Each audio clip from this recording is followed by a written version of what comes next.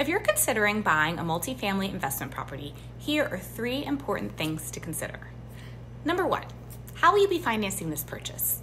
If you're getting a mortgage, you'll need to make sure you've informed your lender that the property you're looking at is a multifamily, because there's different considerations that play into the pre-approval process.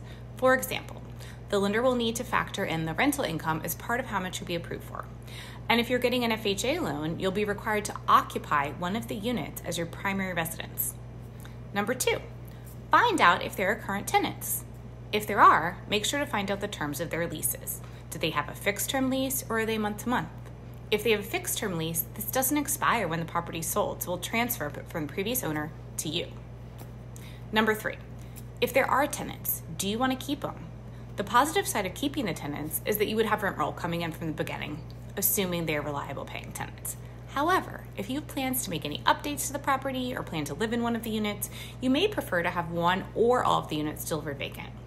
For month-to-month leases, this is fairly easy. The current owner just has to give the current tenant 60 days notice.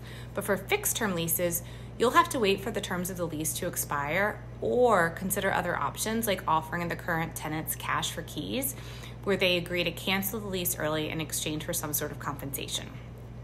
Now, all properties have different considerations, so you'll definitely want to make sure you have trusted partners to help you guide you along the way. But these are just 3 important factors to consider as you're getting started in the process.